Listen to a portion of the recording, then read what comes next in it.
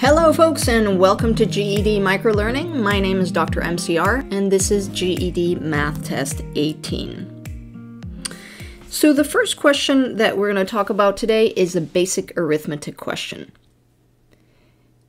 Which of the following represents the sum of the factors for 18?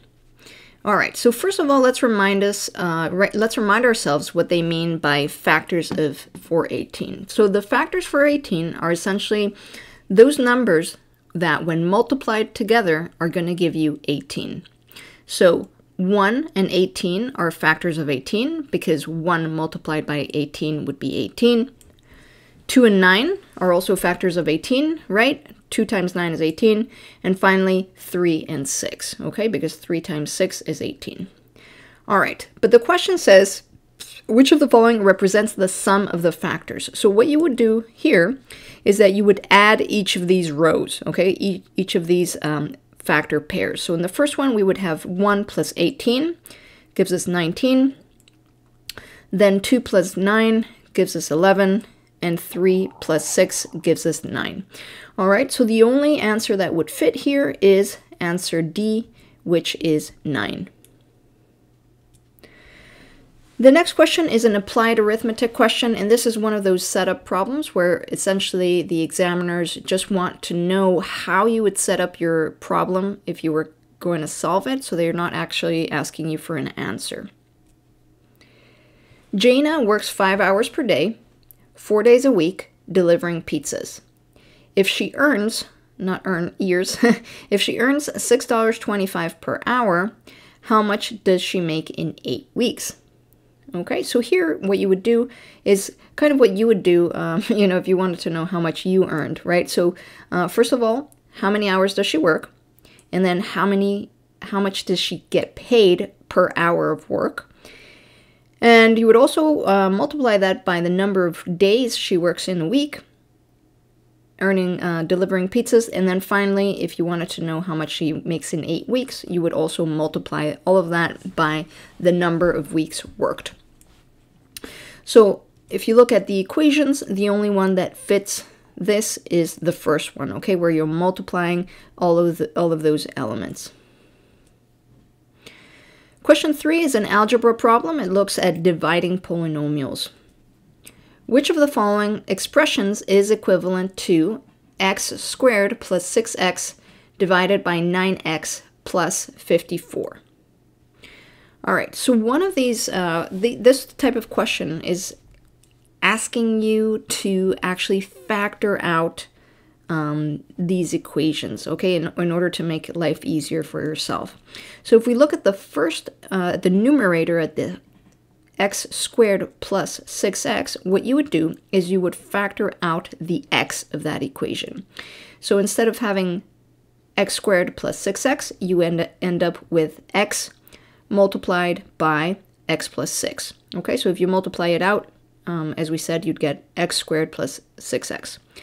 And then if we look now at the denominator, the bottom number, excuse me, what you would do here is you would factor the 9 out. Okay, so take the 9 out, and you end up with the following: 9 multiplied by x plus 6. Okay, because if you multiply it out, 9 multiplied by x would be 9x, and 9 multiplied by 6 is 54. Okay, so you can see that the top equation and the bottom expressions are the same thing.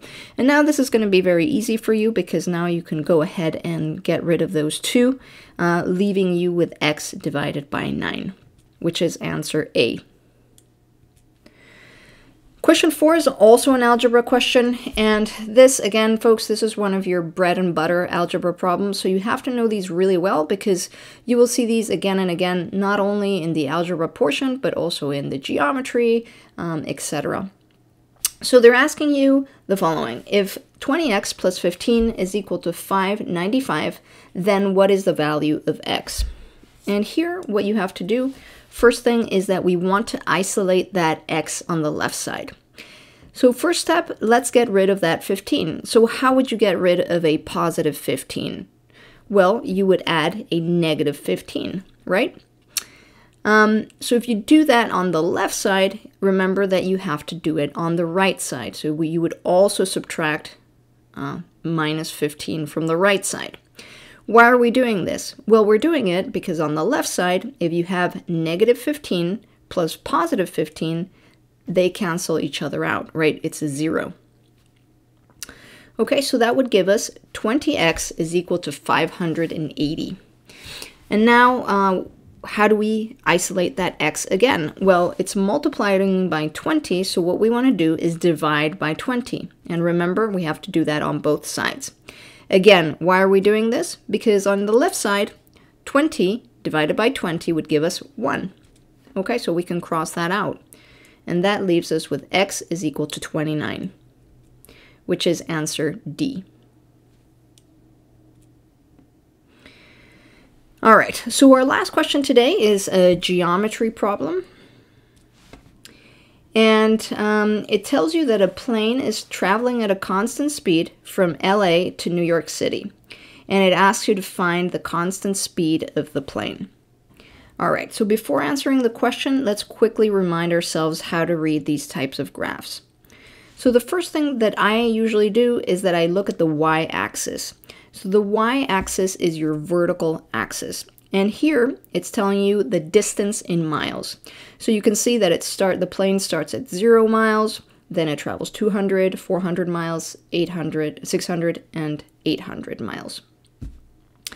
Next thing, let's look at our x-axis. So our x-axis is the horizontal line. And in this case, it's telling you the time in hours that the plane has traveled.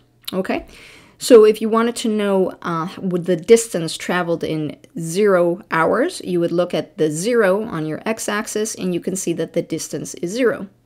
If you wanted to know how many miles the plane had traveled in 1 hour, you would look at the 1, see where it hits the straight line, and then look to the left, and that tells you 400. Okay, so in 1 hour, the plane traveled 400 miles.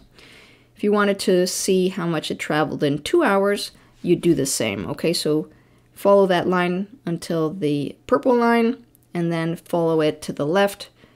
It tells you that in 2 hours, it's covered 800 miles. All right, so let's go back to the question. So this problem might be a little bit confusing because here, what they're trying to tell you is that, that the speed is equal to the slope of the line. Okay, so essentially what you have to find out is the slope. And if you remember, the slope of the line is what we call the rise over the run. Okay, so what that's telling you is that the slope or the angle of that line is equivalent to how much it changes in a y direction, okay, in a vertical direction, the rise, divided by how much it changes in a horizontal axis or the run. So in order to solve this, what we usually do is we just pick 2 points on your line. Okay, so we could pick that one, and we'll call that y1 and x1, and we can choose the second point and call that y2 and x2. All right, so the slope of the line is then mathematically y2 minus y1 divided by x2 minus x1. All right, so all you have to do here is plug in those numbers that we just spoke about before, okay? So y2 would be 400, right? That's the y2 value, and y1 would be 0. And then divide that by x2 minus y1, which would be 1 minus 0. That gives you 400 miles per hour. Okay, so I hope that makes some sense. If it doesn't, make sure that you look at the graph again so that you understand where those numbers are coming from. All right, so that's the correct answer in this case would be A, which is 400 miles per hour. Okay, folks, well, I hope you found that useful. As always, thank you so much for your time. Thanks for watching. All the best of you. Stay positive and stay strong. Have a terrific week.